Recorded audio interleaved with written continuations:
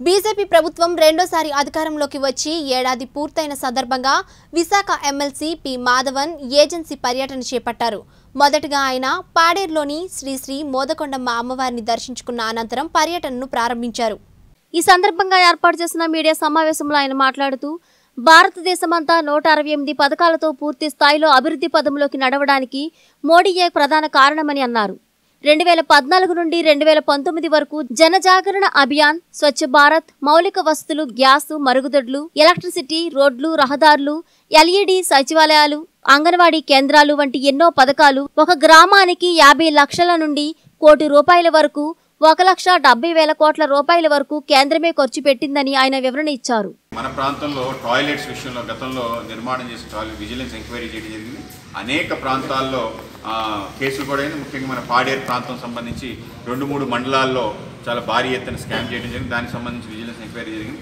కేవలం టాయిలెట్స్ నిర్మాణమే కాకుండా రోడ్ల నిర్మాణంలో కూడా ఈ విధంగా జరుగుతుందని గతంలో ముందు కూడా కంప్లైంట్ ఇవ్వడం జరిగింది. ఆ విధంగా అది కూడా ఎంక్వైరీ అవ్వడం జరిగింది. వర్షం పడితే వెంటనే వెళ్ళిపోయే విధంగా ఏదైతే ఇసుక వాడుతున్నారో ఇసుక యొక్క నాణ్యత లేదనే విషయం ఈ విధంగా జరుగుతుంది. దీంతోపాటు స్లాగ్ సిమెంట్ ఏదైతే ఉందో అది తీసుకొచ్చి వాడేస్తున్నారు. ఈ విధంగా ఈ కంప్లైంట్స్ గతంలో ఇవ్వడం జరిగింది.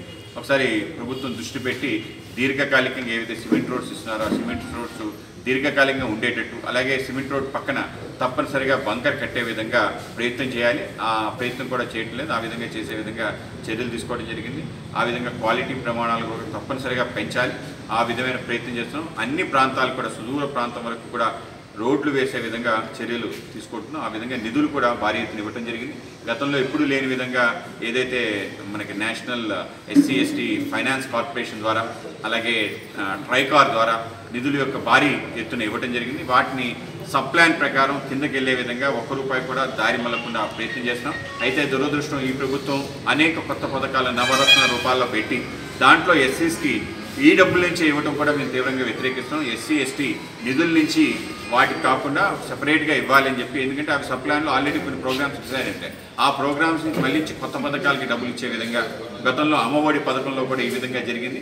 ఆ విధంగా ఎస్టీ నిధులు ఏవైతేనో దారి మళ్ళించకుండా ఏవైతే ముందు నుంచి బడ్జెట్లో ఎలకేట్ చేశారో వాటికే వాడాలి. కొత్త పథకాల కోసం డబ్బులు ఆ విధంగా సమకూర్చాలని కూడా ప్రభుత్వాన్ని కోరుతుంది.